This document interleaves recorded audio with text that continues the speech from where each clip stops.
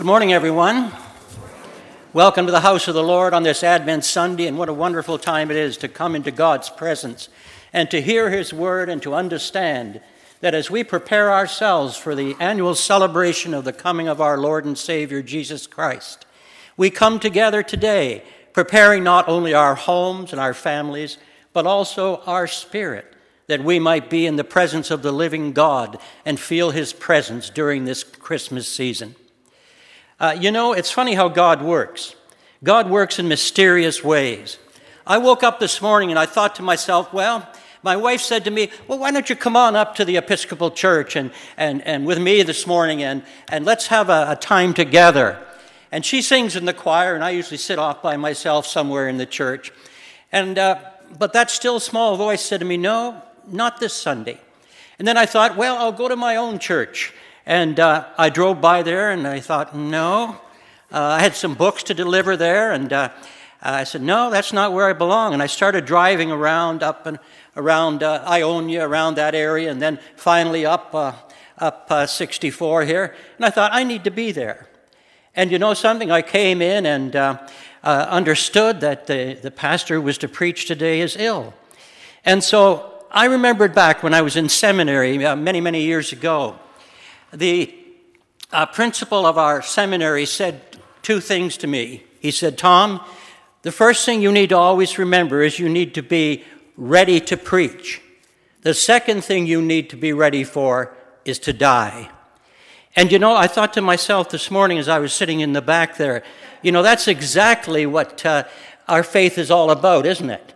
And I thought to myself, I hope I'm able to preach and not die. Let us pray.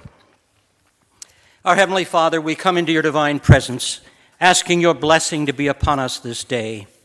We thank you, Lord, that during this Advent season, we can prepare ourselves for the annual celebration of the birth of our Lord and Savior, Jesus Christ.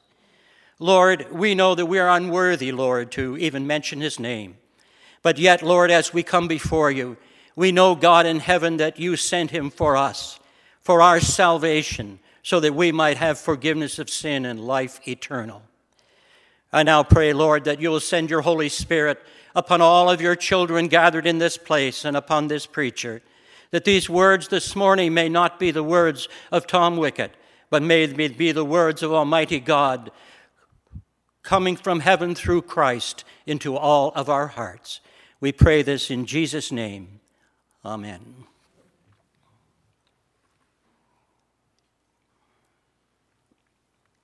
The great Christmas story from the Gospel of Luke. It says, a decree went out from Caesar Augustus that all the world should be taxed. And everyone went to their hometown to be taxed and to be registered. And Mary and Joseph went down to Bethlehem. And while they were there, the time came for her to deliver her child. And she gave forth her firstborn son and wrapped him in swaddling clothes and laid him in a manger. And then there was in the same country shepherds abiding in the fields, keeping watch over their flock by night. And the angel of the Lord came upon them, and the glory of the Lord shone round about them, and they were filled with fear. And the angel said unto them, Fear not, for behold, I bring you good tidings of great joy, which shall be to all people. For unto you is born this day in the city of David a Savior, which is Christ the Lord. And this shall be a sign unto you. You shall find the babe wrapped in swaddling clothes and lying in a manger. And then there was with the angel the heavenly host coming forth from heaven, singing, Glory to God in the highest, and on earth peace, goodwill toward men. And when the angels had departed from them, the shepherds said one unto the other, Let us go even unto Bethlehem, and see this thing that has come to pass. And they came, and they found the baby, and Mary and Joseph, and they fell down and worshipped him. And leaving there, they went out and told everything of the wonderful things that they had seen. What a great story that is, the story of the birth of the King of Kings and the Lord of Lords, the Savior of the world. The birth of the greatest man who ever lived. The birth of not only a man, but the God-man, Jesus Christ, the Son of the living God. Down through history, the coming of the Lord has been predicted. It was predicted even from the very first part of the Bible. It says, in the beginning, God created the heavens and the earth was without form and void, and darkness was upon the face of the deep, and the Spirit of God moved upon the face of the waters, and God said, let there be light. And then later on it says, let us make man in our own image. Male and female, we will create them. I want you to notice something very, very carefully. They said, we made man. The Father, the Son, and the Holy Spirit. You see, in our theology, Jesus existed from the very moment of creation. He existed with his heavenly Father in the power of the Holy Spirit. And then down through the centuries, over and over and over again, we see, indeed, the prediction of the coming of our Lord and Savior, Jesus Christ. In the book of the prophet Isaiah, it says, unto us a child is born, unto us a son is given, and the government shall be upon his shoulder, and his name shall be called Wonderful Counselor, Mighty God, Everlasting Father, the Prince of Peace. It says also that he will heal the deaf so they might hear. He will touch the eyes of the blind that they might see. He will lift up those who are crippled. He will touch those with diseases of the skin, and they shall be healed.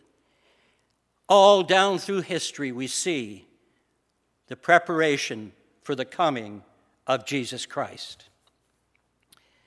You know, at this Christmas time, there's always other preparations, isn't there?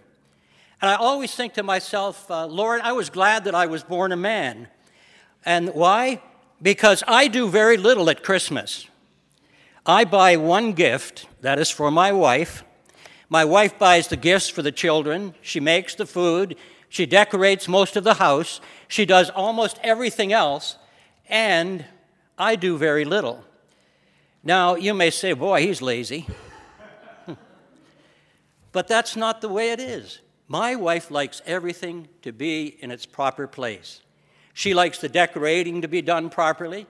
She likes the food to be cooked properly. She likes all the gifts to be properly wrapped. She is one of those persons who likes to prepare for the coming of the Christmas season. In the Bible, there are three main characters that I love, I think, more than anyone else. And the first one, of course, is Jesus, our Lord and our Savior. For without his sacrifice upon the cross, without his coming to the earth, without his, indeed, immortal words spoken through the Gospels, we indeed would be dead in our sins. The second one that I love, I think, secondly, is Moses, the great deliverer of the children of Israel, who, with God's help, set them free from their Egyptian bondage, take them out into the wilderness and through the Red Sea and to Mount Sinai. And there he stood with God on that holy mountain, and God said, take off your sandals, for you stand on holy ground. And then the third is John the Baptist. Now, John the Baptist is a very special person. He was, as we know, a cousin or a relative of Jesus. He was the son of Elizabeth and Zachariah. But he had a mission. He was given a mission by God to come before the Lord Jesus Christ and prepare the way for the coming of the King of Kings and of the Lord of Lords. And just as we prepare ourselves for Christmas, so God was preparing the world for the coming of his Son. Can you imagine down through those many, many centuries how God longed to have his children come back to him? How God longed to be able to hold them in his arms and that they would love him. That he longed to have them be obedient to him and keep his law. And God tried so many things, didn't he? He called Abraham from Ur of the Chaldees to Canaan. Through Abraham and Isaac and Jacob, he gave the children of Israel. He called out the prophets to preach against the sins of the people. And even in those days of darkness, the prophets spoke of the coming of the Messiah, the coming of the Christ, the coming of that Lord of Lords and King of Kings, the Savior of the world. John the Baptist was a very special person because John the Baptist not only prepared the way for Jesus, but he knew his place. Because, in fact, in our reading today, when John was put into prison by Herod, Jesus asked and said, knowing that John the Baptist was in jail, Jesus spoke these words and he said this. John was asking what Christ was doing. And he said, the blind see, the lame walk, the deaf hear. And Jesus said these words, I always remember them. He said, no man was born of woman who was greater than John the Baptist. John the Baptist, I think, represents each and every one of us in a very intimate and special way. Because each and every one of us need to prepare ourselves for the coming of Christmas. Now, I'm not talking about decorating the house or buying the gifts or preparing the food or doing all those things that are necessary. And you know, there's absolutely nothing wrong with that. With putting together all the great things that we celebrate at Christmas as traditions. But we must not forget one thing. For John the Baptist said, I am not the Messiah, but the one who comes after me, I am not worthy to untie his sandals. For he is the Christ, he is the Messiah, he is the Savior of the world. But how do we prepare ourselves for the coming of Christmas? Right now we're in the third Sunday in the season of Advent, and we've lit our Advent wreath. And the third Sunday means that we're getting closer and closer to that time when we will sing the great hymns, O come all ye faithful. We'll sing the great hymns of the faith that speak to us about the Christmas season. And we'll rejoice that Jesus has come. But we need to prepare our hearts for the coming of Jesus. Not only the coming, once again, of the annual celebration of his birth, but also the coming, the second time of Jesus to establish his kingdom upon the earth. The word Advent comes from the Latin adventus, which means to wait or to anticipate the coming. And that is the season that we're in right now. And we know that as we anticipate the coming of Jesus, that indeed Christ our Lord and our Savior is waiting for us to come to him spiritually. Spiritually in our minds, spiritually in our hearts, spiritually in our bodies, spiritually in our homes, spiritually in our churches, spiritually in our communities. And I need to ask this question, which I asked myself. Am I truly ready this year to welcome the Lord Jesus Christ back into my life again in a new and exciting and wonderful way? And I had to think about it for a while. And I thought, well, you know something, since I retired, I'm not sure that I'm just as much into it as I used to be because, when you get up to preach, you've got to read and study and plan and prayer and all of those things every week to get ready. And now, of course, I still do those things, but not in such an intense way because I'm not standing before someone to preach the gospel. But then I said to myself, no, I think that I'm ready. And how did I get myself ready? The first thing I did was I turned away from those things that separate me from Almighty God. Every day in the morning and every night before I go to sleep, I begin saying, Lord, forgive me of my sins, the ones that I have committed and the ones that I omitted.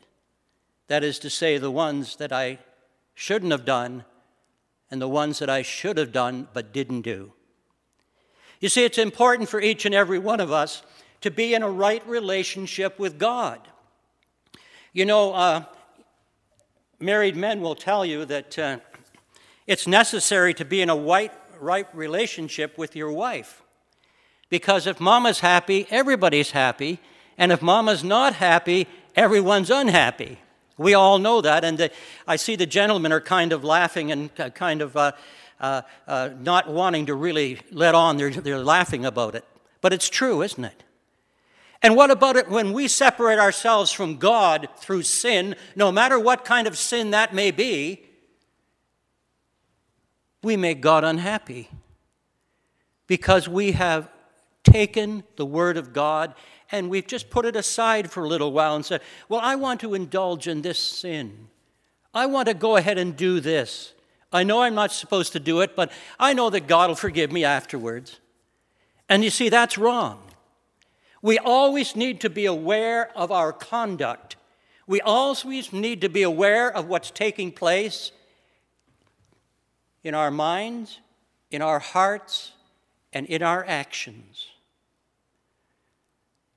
We know that Jesus came as a little baby born 2,000 years ago in a stable in the little town of Bethlehem. But we know that he grew up to be a man. He grew up to be the greatest man who ever lived. He grew up to be the Master, the Savior, the Messiah, the wonderful Counselor, the mighty God, the everlasting Father, the Prince of Peace. And he went to the cross and he hung upon that cross 2,000 years ago. And as they were killing him, as they were mocking him, he cried out, Father, forgive them, for they know not what they do. And sometimes we don't know what we do, but most of the time we do. And because of that sacrifice on the cross, because of his glorious resurrection, we have forgiveness of sin and life eternal. Jesus said, I am the resurrection and the life. Ye who believe in me, though he were dead, yet shall he live. And whosoever lives and believes in me shall never die, but have eternal life. He also said, let not your heart be troubled. Believe in God. Believe also in me. In my Father's house are many mansions. I go to prepare a place for you. And when I go to prepare a place for you, I will come again and take you to myself, that where I am, you may be also. You see, we have forgiveness of sin, and because of that, we have life eternal. And you know something? We don't have to wait until we die to have life eternal. For when we give our lives to Jesus Christ as our personal Lord and Savior and endeavor to live the life that God has called us to live, we have eternal life from the moment we open our hearts to Christ and allow him to come in and to be our Savior and our Master. So the first thing we need to do is we need to deliver ourselves from sin, keep our minds clear, keep our bodies clean, keep our souls in keeping with God. The second thing we need to do is we need to be in prayer. One thing my wife and I have done from the very first moments of our marriage is that we decided that before we went to bed at night, we would kneel beside our bed and we would read a devotion, we would read a portion from the Scriptures, and we would pray together. Now, sometimes I get my wife mad. You know, I'm not the perfect person. And so sometimes when we knelt to pray, there was a little bit of tension sometimes. But you know something? When you open your mouth and start to pray, when you open yourself, the Holy Spirit sends the glorious peace and joy and love and hope and faith from heaven into your heart. And it all slips away. I wonder what would happen if you had someone that you were in love with and you never told them that you loved them. What kind of relationship would that be? And isn't it the same thing when we pray to God? Aren't we saying to God, Lord, I love you. Lord, I want to pray to you. I want to hear your voice in my life. I want you to be present within me. Communication is so vitally important in a human relationship, but it's also vitally important in our relationship with God. For without prayer, we cannot prepare ourselves for the coming of the Christmas season. Now, I'm not talking about a grocery list. Lord, I need this, I need this, I need that, I need that. Oh, please help so-and-so. And all of that's important, yes. But the one thing that's more important than that is that we are establishing with God, through his Son, Jesus Christ, a relationship that comes together and holds on tight as we talk to him, tell him about our love for him, and ask for his blessings upon our lives. And you know something? It's fantastic. It's fantastic what God would answer prayer about. You know, as I said, when I got up this morning, I wasn't sure where I was going to church. But I prayed, I said, Lord, tell me where to go. And having learned obedience over the years, I came here, not knowing what was happening. And you see, prayer is something that you cannot do without. So if you want to prepare yourself for Christmas, you need to prepare yourself by being in contact with God through prayer. Asking God to bless your Christmas, asking God to walk with you, to be with you, to help you, to come into a sense, into a relationship with his Son Jesus that maybe you've never had before. And then the third thing we need to prepare ourselves for Christmas is to keep in his holy word.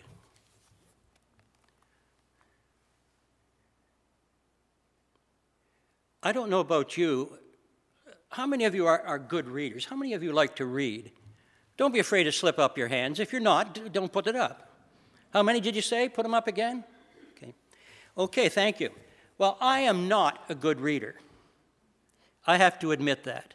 Now, I have an excuse that I use over and over again, but I think it's just because I don't enjoy reading. I won't tell you about that excuse, but one of the things that is a discipline as a Christian is the reading of his holy word. From the beginning of my ministry 40 years ago, I promised myself that I would read the Bible every day. And I start at Genesis and I go right through to Revelation. And then I get another version and I start at Genesis and I go through to Revelation. And I just keep reading, and I even read through all those parts of Leviticus where it's talking about sacrifices, and the book of Numbers where it's talking about all the Hebrew names, some of which I can't pronounce very well. And I know Pastor David, he could pronounce all those things because I've heard him do it, but I couldn't. But why? Because there's something about this book. There's something about this book that is illuminating, because it's written by many people down across the centuries, but the Word of God is here. It's like it comes off the page into your heart. It's like it lights a light in your heart. It's like a light to your soul. Your mind is filled with the things of God and not the things of the world. And as we read continually these words from the holy word of God, we indeed are filled with the love of Jesus Christ. I guess one of my favorite passages of Scripture is the one that everybody knows. For God so loved the world that he gave his only begotten Son, that whosoever believes in him should not perish but have eternal life. And that's John what? 3:16. But listen to the next one. We often forget this. It says, but God sent Christ into the world not to condemn the world, but through him the world might be saved. You know what it's like to be saved? Many, many years ago, I remember a time when we went swimming, my sister and my brother and myself. And back then, the ladies used to wear bathing caps. How many are old enough to remember bathing caps? You're an honest congregation, aren't you? And we were in the pool there, and I was never a good swimmer, but my brother and sister were, and she was swimming along. All of a sudden, she started to go down. And she came back up, and she went down again. And my brother realized what happened, and he grabbed her by the top of the bathing cap and pulled her up out of the pool. Now, I think she would have drowned. And isn't that what Christmas is all about? Isn't it when Jesus reaches down from heaven and lifts us up from the mire and the muck and the terrible things that are going on in the world today and says, come to me. Let me hug you. Let me hold you in my arms. Let me care for you. Let me forgive you. Let me love you. Let me provide for you. Let me heal you. Let me come and be part of your life. That's what Christmas is all about. The beginning of the ministry of the greatest man. I've said it over and over again. The greatest man who ever lived. He was man, but yet he was God in human form. And no one has ever done what Jesus has done. No other religion on the face of the earth can say that they had someone who reached and made the blind to see. And the great words in the wonderful and glorious Sermon on the Mount. The Mahatma Gandhi, the leader of the freedom of the Indian people on the Indian subcontinent. He was a Hindu. But every day of his life, he read the whole of the Sermon on the Mount because the words are so fantastic. So today, I challenge each and every one of you, prepare yourselves for the coming of Christmas. Prepare yourselves and everything that comes into your life. But be sure to prepare your heart, your mind, your soul. Because as important as our families and homes and friends and jobs and even churches are, it's that personal relationship with Christ that brings us salvation. So prepare yourself through prayer. Prepare yourself through the reading of Scripture. Prepare yourself by throwing off those sins that separate you from God. And lastly,